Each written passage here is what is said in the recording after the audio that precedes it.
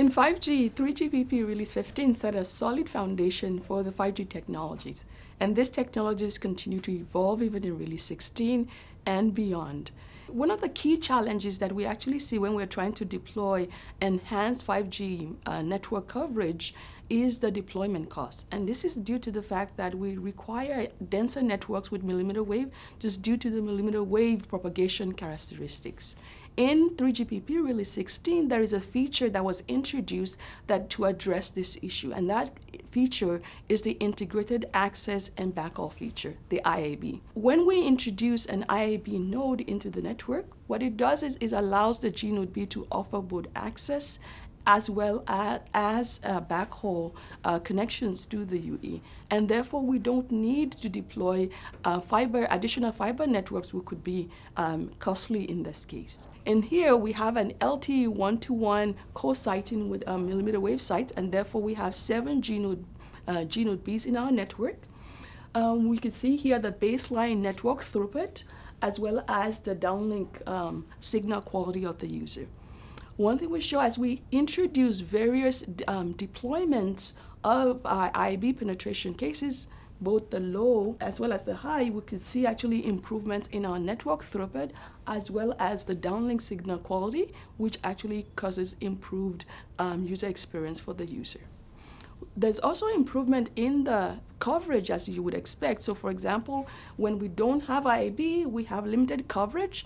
And now when we introduce either the low penetration case or the high penetration case, you can actually see the improvement actually in the coverage in the network. Another network capability coming in Release 16 is called the Multiple Transmission and Reception Point, the multi-TRP. This feature allows a mobile device to connect to multiple G node Bs at the same time. This brings improved robustness and performance in the network, both to the network and to the user. To show the performance of this Release 16 feature, let's look to our deployment scenario again. And in this case, we have 96 G node B in our network.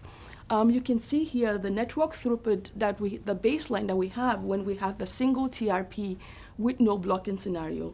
And you can also see the average downlink signal quality. Now, when we introduce blocking into the system, which means that our millimeter wave links become unreliable in those cases, you can see the degradation that we actually see in the network throughput and also in the downlink signal quality. Now, when we introduce multi-TRP, what you would see is that we have actually an improvement in the network throughput and the downlink signal quality, which means that the impact of the blocking has been mitigated by this multi-TRP feature. The previous demo dealt with the network side. Now let's move to the device side. On the device side, there is a key KPI that we consider, and that's the battery life. And in Release 15, a feature was introduced called the Connected Mode Discontinuous Reception, CDRX. That feature, what it does is the UE powers down its receiver periodically and wakes up every CDRX cycle to monitor to see if there is a transmission from the network for the user. Now in Release 16, further enhancement to that were even introduced called the wake up signal, the WOOS. And in the WOOS, the UE monitors a dedicated control channel to see if there is a wake up signal. If it detects that signal, then the UE really powers up in that CDRX cycle to monitor transmission from the network.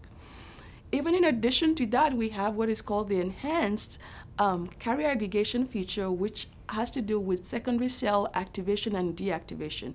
For this particular feature, the primary cell is the one actually controlling the activation of the secondary cell to see if they're needed or not.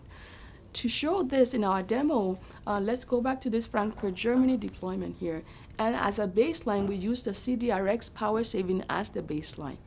When we go ahead and introduce the wake up signal feature into our mobile devices, what we see is actually a 47% improvement in power savings. Now, if on top of that, if we even enable the enhanced CA feature, we even go up to 53% improvement in power savings experienced by the UE.